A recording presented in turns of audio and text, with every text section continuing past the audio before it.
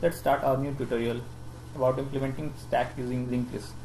This is also a kind of general questions, mostly at a fresher level or at a 1 year experience. This is being commonly asked in interview questions. To implement a stack using linked list, they generally ask to write on the paper or they provide the system to code on. So basically what the main operation which is being done is push and pop. So basically when a stack is being made, it is kind of container. Suppose if you push operation is performed, suppose I am using push to operate and 3 is being pushed in the stack, the 3 goes to this part like at the bottom and the top becomes this, and then if you push again new number maybe like 4, then 4 goes on the above the 3, and in this way the top comes to the higher level, that is it moves from 3 to 4, and again if you push 5, top will come to 5, and if you will do pop operation, similarly the reverse process goes on. 5 will be popped out and top goes to the one lower level, and then again 4 will be popped out and 3 will be remain there. So basically top will again come to 3. So how to implement these things in linked list? Let's go to coding and see how it works. So let's start and see how to code and how to implement stack using linked list. So I'm going to create a new Java application, a Java project. Go to others, Java project. Let's name it as stack using linked list. No, I don't want my perspective to change. And in SRC, let's create a package name stack linked list code. Here I am going to first provide node of linked list. We have already done this in our previous tutorial, so I am just copying that thing.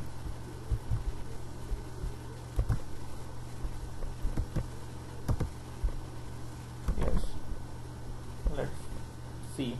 We provided a node and made data and link to next node, and we provided a constructor to set these data, and toStrings method is there to print the data, and let's generate setter and getter also.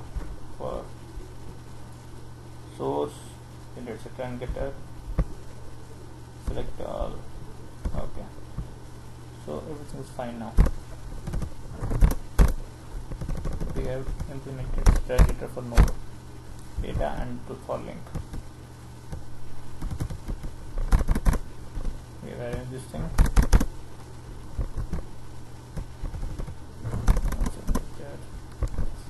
Now we have created our node. Now let's create a linked list. Stack linked list. Stack linked list. I don't want main method. Finish. So basically we are going to create a linked list stack using linked list, where we will provide initially we will provide two things, that is private int length. I'll tell you how to use the length and where to use the length. Private node class, that is the node, and name it as top. So our top will work as a node, and provide constructor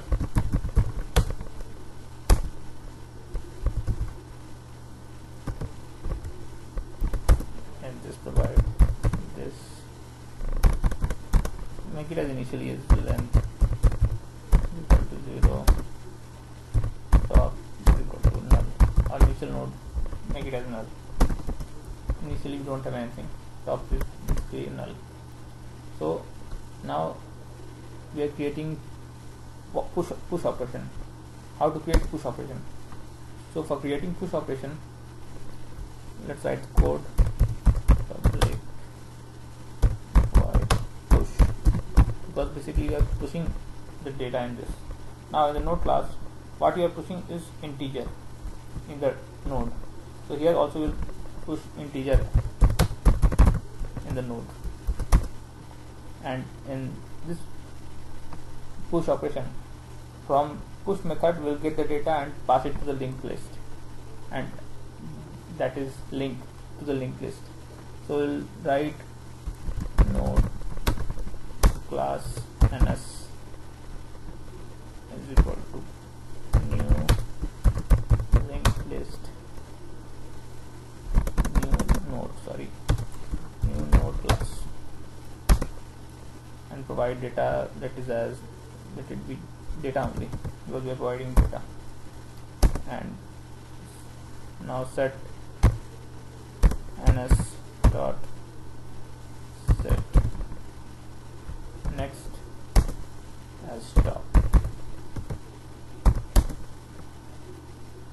and top now becomes ns.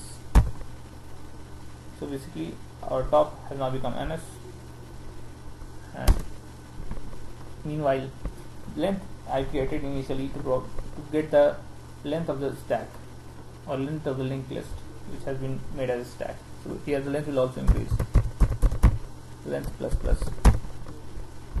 So we have provided a push operation. Now let's create pop operation. Public int, because we will generate the pop out the integer part, that is the data part. And let's create throws empty stack exception, and if one more thing, let's create is empty or not. Public boolean is empty, return true or false. If length will be 0, then it will be true, that is empty. If length has increased, like here, then it is not empty, some data is there. So there are some data, so proceed for further operations. So in this case, if it will come false, then if it will come true, then basically it is empty. So is empty, then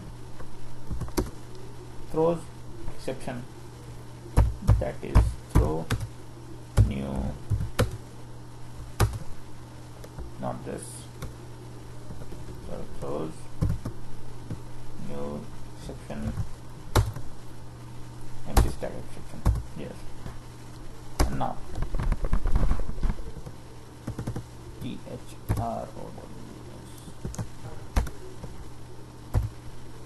throws empty stack exception.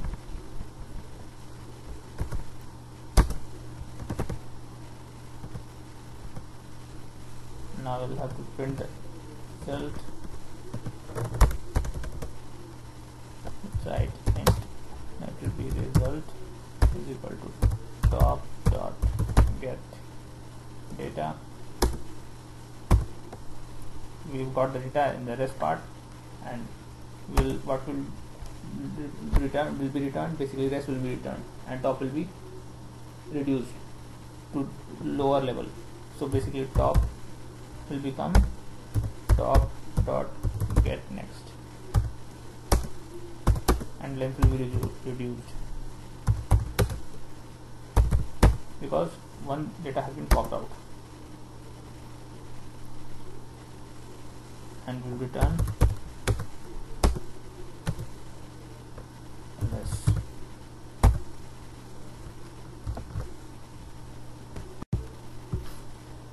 Okay, this will do as here. It will be only through. Okay, so we have made two operations: push, a data will be put and size will increase, and pop, data will put and size will be popped out. So and let's implement some more method like public and size.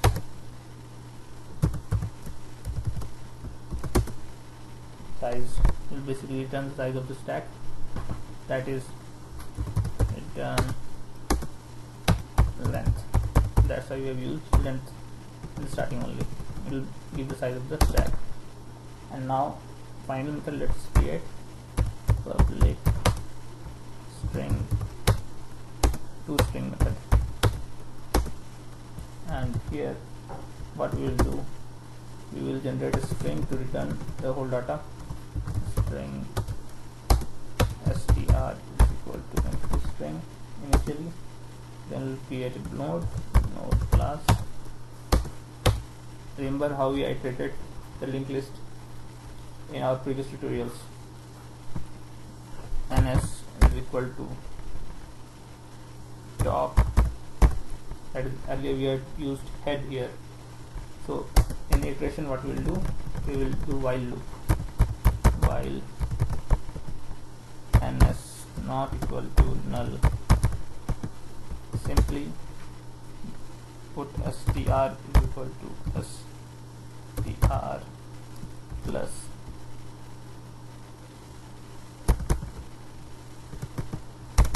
ns dot to string plus, so we put here data as this,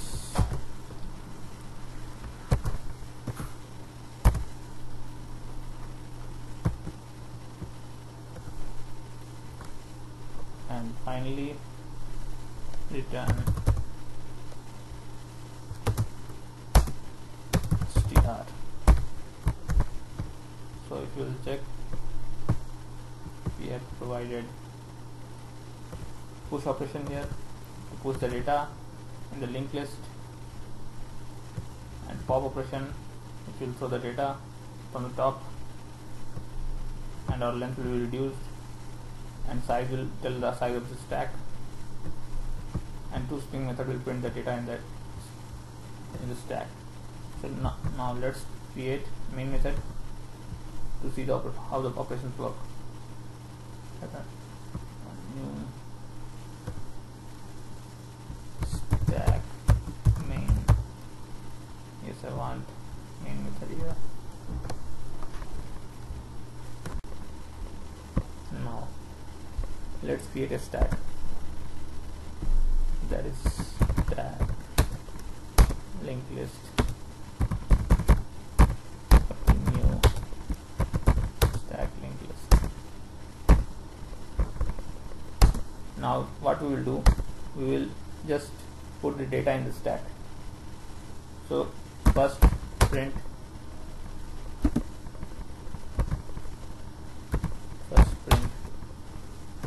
let me copy this,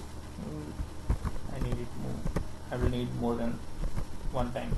Yeah, so I copied this in stack dot isEmpty stack dot size. Sorry, this is string. Stack dot isEmpty. Second line will print size. And now let's put some data in. First run this. Let's see whether this is empty or not.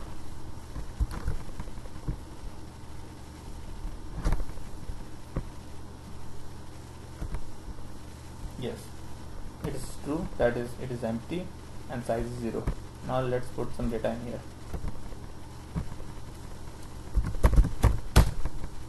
Stack dot push. Let's put 10. Stack dot push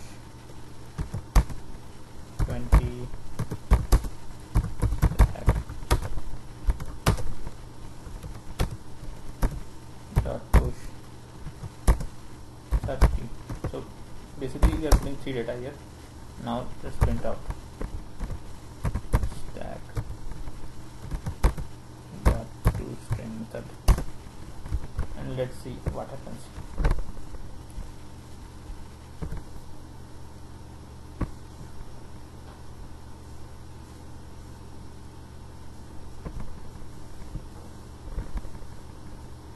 Run as Java application.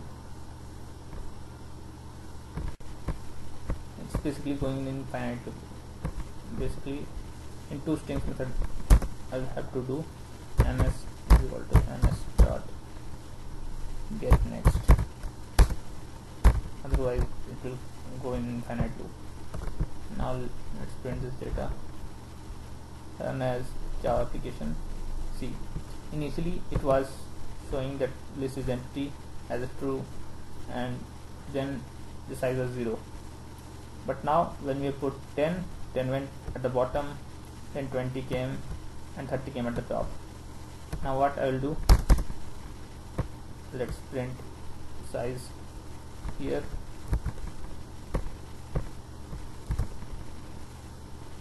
Now what I will do, I'll provide pop operation, and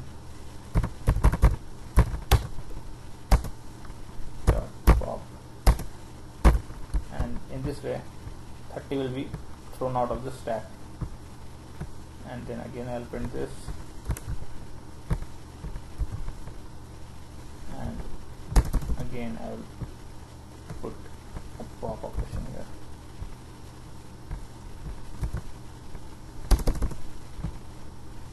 Let's see what happens.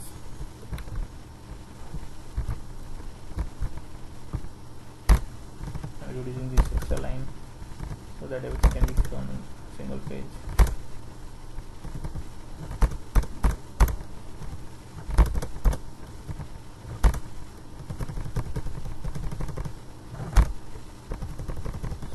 Yes, now it's okay.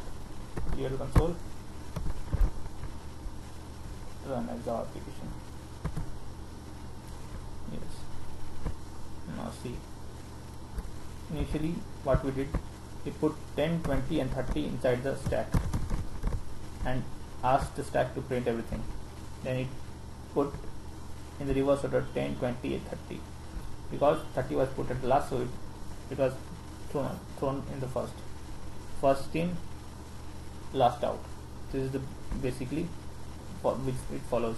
So first in was this and last was this, so it came out of this, and it's not empty, so false got printed, and it's showing that it has size of 3, that 10, 20 and 30. Then we provided a pop operation, and 30 was thrown out and 20 remained there, and 20 was there and 10 was there, so it's printed false, and its size became 2.